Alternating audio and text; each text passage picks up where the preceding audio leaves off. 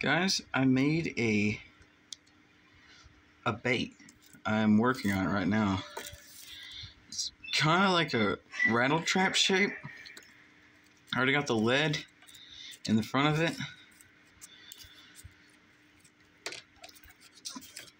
There we go. Got the lead in the front of it. I use some lead pellets that I have. And I'm going to put the wire on it. There's going to be a hook right there and a hook right here. I kind of got a little inspiration from this rattle trap right here, but see, kind of, a little bit. So I'm hoping the action is way down and then back is wagging. That's really what I'm hoping for. I didn't get any of the carving bit because I'm lazy and it takes forever to get my phone to be set up. And yeah, I just got the lead in the belly, baking soda, and super glue.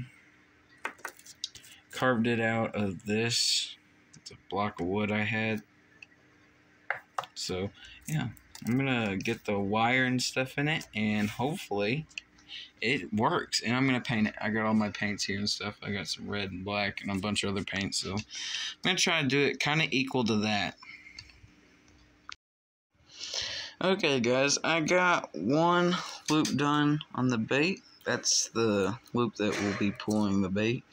And I gotta make another hole and another hole, and then I gotta make another one of these. I'll show you how I make these. It's kind of hard to do with one hand, but I take my wire, I stick it in here, and I twist it up. I need a tripod so badly.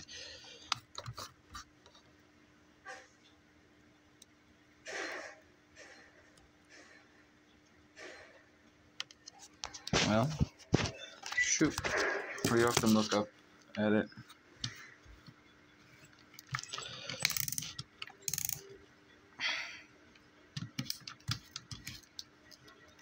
Quite yet. And there we go. Now, we will get something thin, like this, stick it through there, and tighten it up. So something like this. Then you just take this out, and then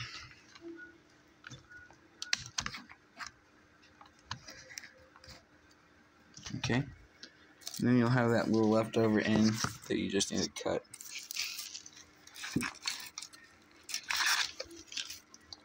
Like so. It always depends how deep your hole is. So like, I'll probably have to cut that more. But I'm gonna drill the back hole in this, and then I'll drill the hole in the front, and I'll make the other ones.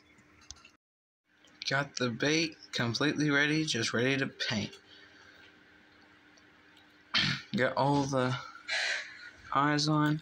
I got some gill details in, and I tested the float on it earlier, and I had to add a little bit more weight here towards the back, and it sits just like this, but it just needed some more weight to hold it down. So it's gonna be really good. It's gonna swim, I hope, amazingly. And the hooks I'm gonna use are I just lost it. That's not good.